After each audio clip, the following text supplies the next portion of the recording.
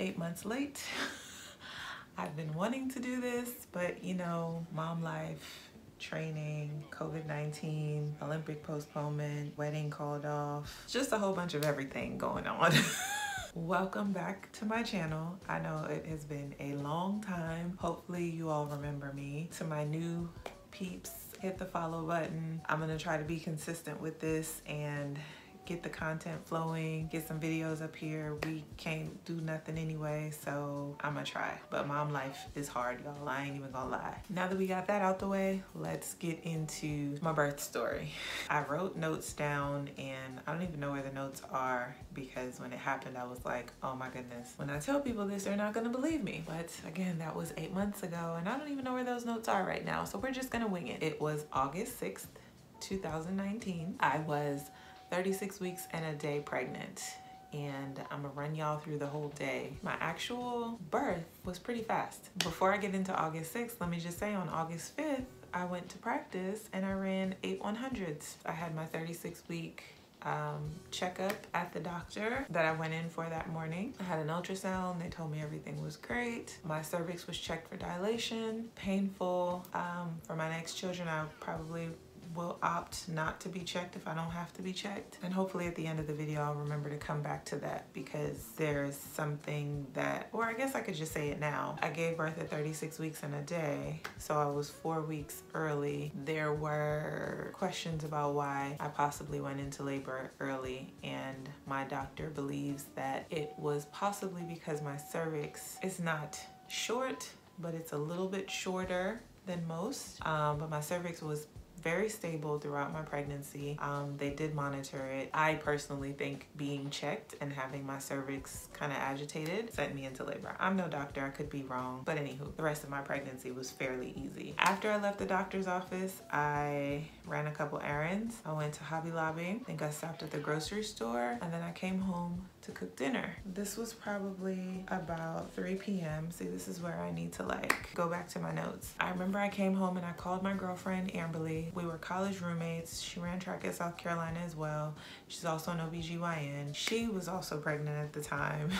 So we were on the phone for probably about an hour and a half, 2 hours that day. So I started cooking dinner, went to the bathroom and noticed I was having what they call a bloody show. And so I called the doctor and I spoke to the nurse, and the nurse told me that since I was checked that day, that, you know, that was normal, but if I were to soak through another panty liner to call back. So after that, I started having some cramps. To me, they were cramps. I was like, oh, I'm having Braxton Hicks. So I text my girlfriend, Jasmine. She's a mom of 2. She was one of my go-tos while I was pregnant and also now as a new mom. And I just was like, hey, you know, I'm having some cramps. I also had a bloody show.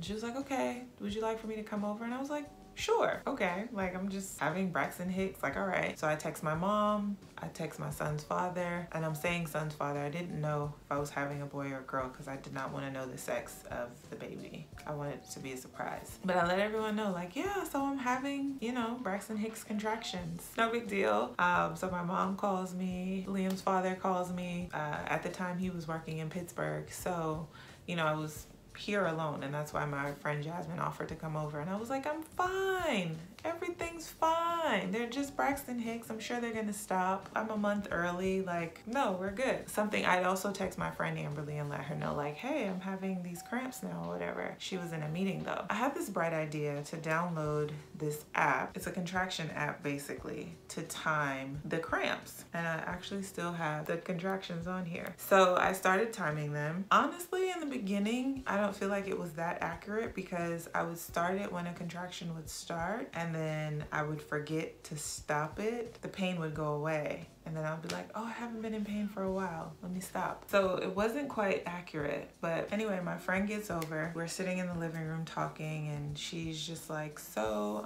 you know, is your hospital bag packed? Do you have a birth plan? I'm like, yeah, you know, my hospital gown came in today. I was gonna wash it. She's like, okay, I'll go get it. It was in the washing room. We're watching TV and I was like, man, I gotta poop. And so she looks at me and she's like, okay, so you go in the bathroom and you try to poop and you can't poop.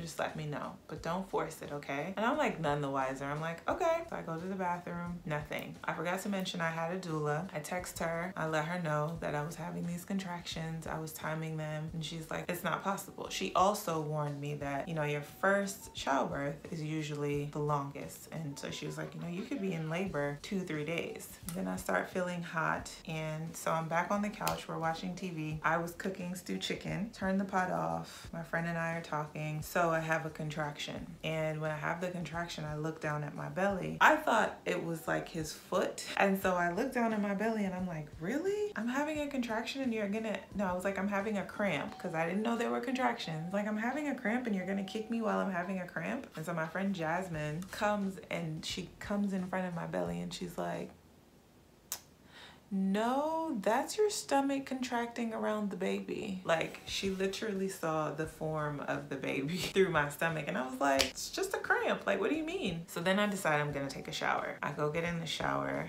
and somehow while I'm in the shower, the contractions start to get worse. As I said, Jasmine's like, you know, is your hospital bag packed? At this point, she's like, okay, I'm gonna put the hospital bag in the car. Jasmine was real slick and smooth about it. Like, she was like preparing me without like alarming me. I had no idea. I was just like, yeah, my bag's over there. My birth plan, I couldn't find my birth plan. But by this point now, I noticed that the contractions are about 3 minutes apart. I let my doula know. Again, she tells me there's no way possible. And I'm like, okay. Amberly calls me. My girlfriend Dee Dee also called. I'm again none the wiser, like, oh, I'm just having cramps. Jasmine's talking to her on the side like she's about to have this baby.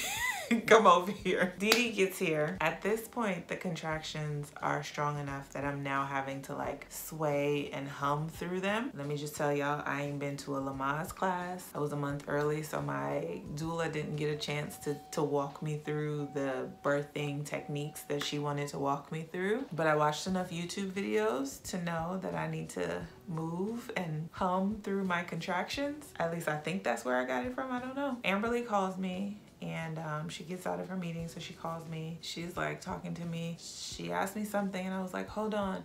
And I was like,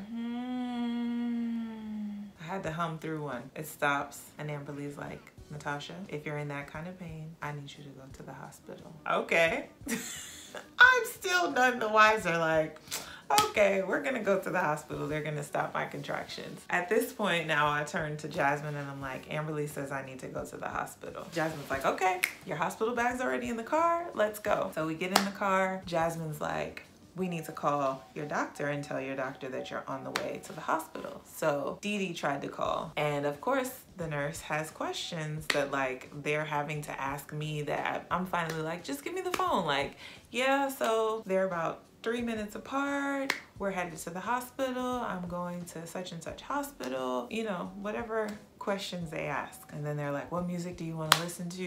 And I'm just, oh, okay, whatever, we can play this. We get to the hospital. So we get to the hospital. We had did like the hospital tour of like where the maternity ward is, where you're supposed to enter, what door you're supposed to go through, what button you're supposed to push, this, that. We get there and I'm like, no, it's the west entrance. Jasmine knew it was the south entrance, but she was like, I'm not arguing with no pregnant lady in labor. So we went to the west entrance for it to be the south entrance. So we make it over to the south entrance. I somehow left my purse with my ID in it because I did have it at one point, and somehow that stayed. So anyway, Dee Dee comes in with me. We take the elevator up to maternity. Clearly they've like seen this all before, because I walk in and they're like, okay, yeah, go back that way. Sign in with the lady. So the lady's asking me questions, signing me in. What's your name, date of birth, due date?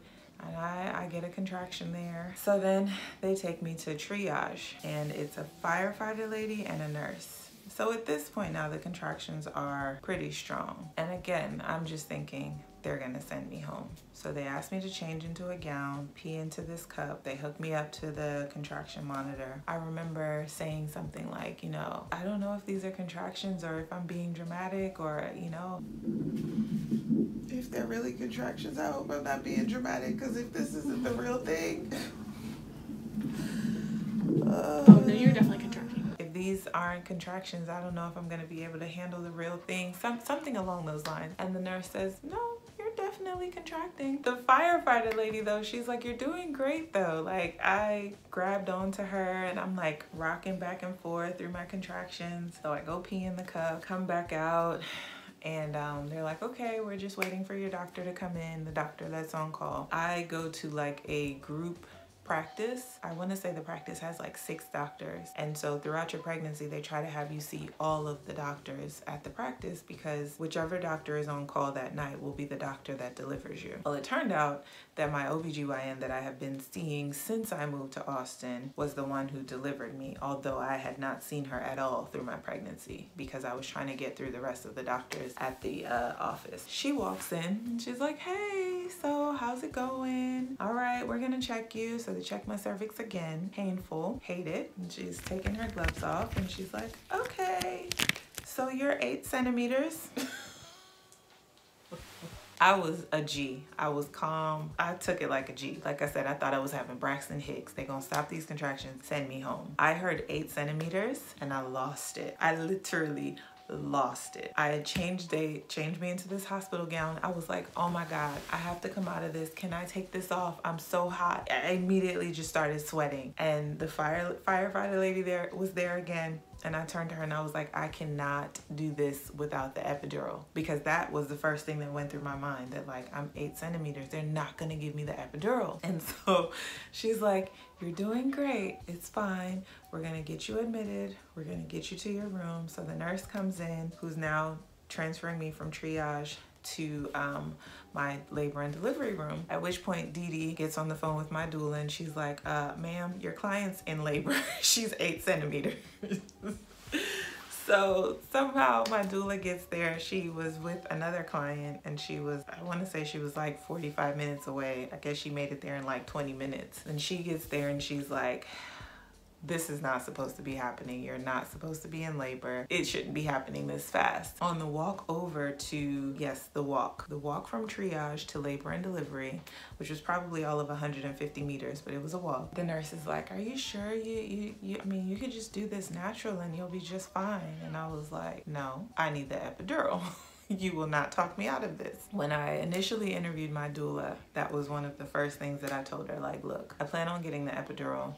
If you're here to talk me out of it, this interview is done. That's just a non-negotiable for me. Get me into my labor and delivery room. Jasmine and Dee Dee have my mom and his father on the phone. My girlfriend Erica makes it to the hospital with her daughter. My mom has my grandparents on the phone. They were all on FaceTime. Between going from triage to labor and delivery, I had like a split moment where I was like, I know I don't curse on here, but it's childbirth. I literally told myself, get your shit together. I told myself that because I knew that I had to stay in control. I didn't want to go crazy and, you know, put the baby in harm's way. I really, really, really didn't want to have a C-section. So I literally told myself to get my shit together. And so I, you know, went back to my rocking and humming through the contractions. I had some talks with myself like, you done been to the Olympics, you a G, you got this. My doula gets there and she's like telling me like, you can totally do this. This is, you know, all about you. You don't need this epidural. I'm on team baby on that one. You'll be all right, Mama. You got this. But in answer to your question, second baby, a little faster first. But remember, you've been doing this all day. You gotta get this one out first. Yep.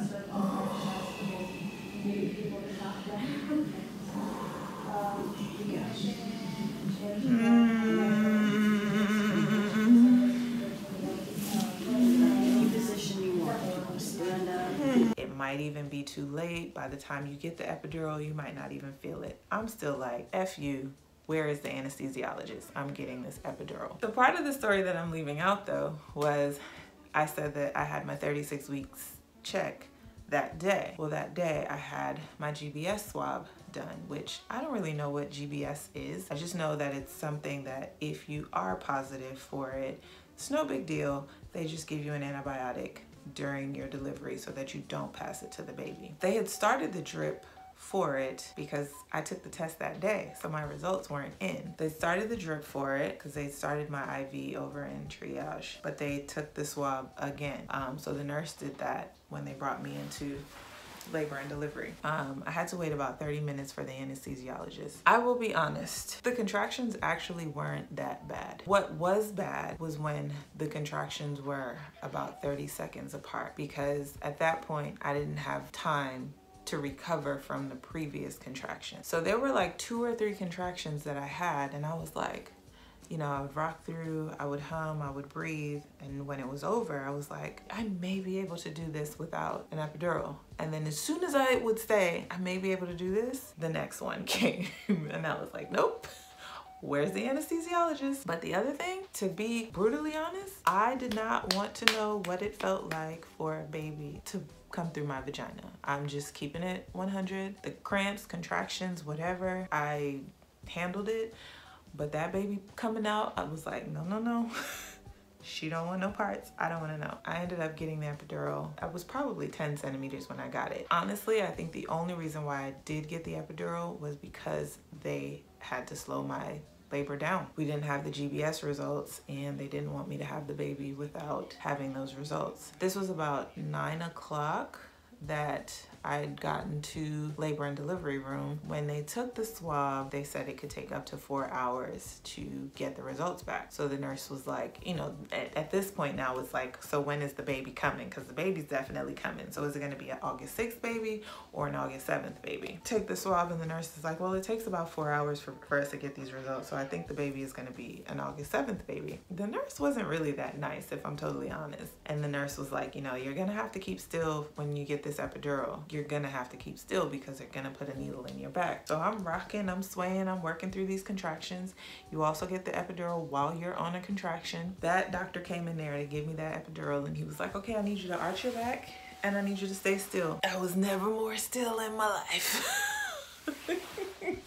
I was like, stick me. And then, you know, they say that, or at least they said that it was gonna take a while and I might not feel the effects of it. You know, I may push and still feel it. Man, I got that epidural and I was like, listen, it really wasn't that bad, but I don't see why anybody would do this without it. I'm sorry.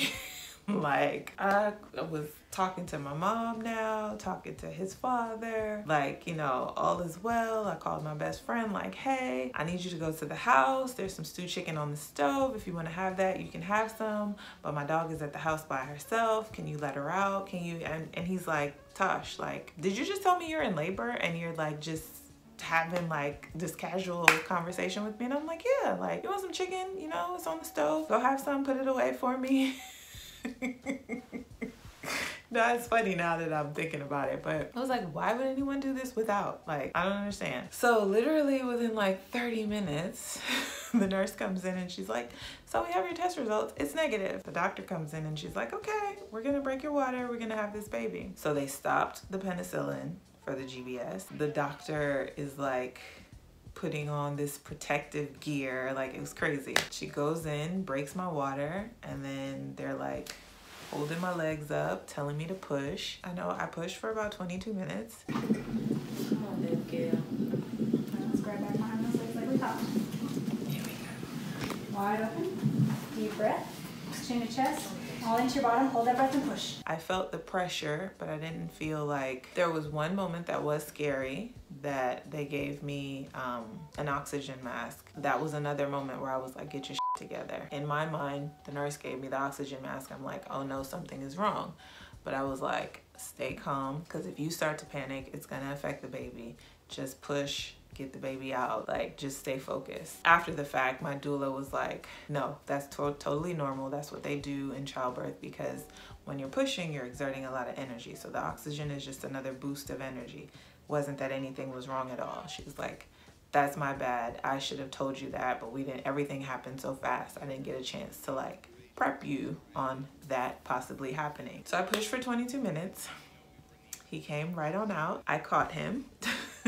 I'm sure that my doctor made sure that everything was okay and made me think that I was catching him, but I caught him and we held the baby up. Dad was supposed to say, it's a boy, it's a girl, but he was a little bit too emotional to say it. So I think someone else in the room ended up saying it. And then my girlfriend Erica cut the umbilical cord. And that is my birth story. Liam was born August 6, 2019 at 11:35 p.m. He weighed 5 pounds 7 ounces. I think he was about 18 inches. He was a little guy. 23:35. But he came out nice and healthy. He was a month early, but no NICU time. We stayed in the hospital for 2 days. Yeah, we came home pretty quickly. Rolled me over to recovery. So you go from labor and delivery to the nursery ward. While they were rolling me over, the nurses were like, listen, you can come back anytime you want to have a baby. But they were like, but the next time, the first of pain that you feel, come right up here because that next baby is gonna slide right out of you. I was like, okay. That's the story. I had no idea that I was in labor. I thought I was just having Braxton Hicks. If my girlfriend Amberly did not tell me to go to the doctor, or go to the hospital rather, I might have had him on the couch. So thanks, Amberly. And actually, hopefully the next baby Amberly delivers my baby. But that's another story for another day. I hope you enjoyed this. I will try my best to be consistent and get some more content going on this page. We'll try to keep each other entertained during this pandemic. We'll get some workouts going, and then just let me know what you want to know, what you want to hear. Liam's asleep right now, but I'm sure he'll make his debut. Yeah, so subscribe, comment, like, all of the above, and I'll see you next time. Well, I guess this is life now.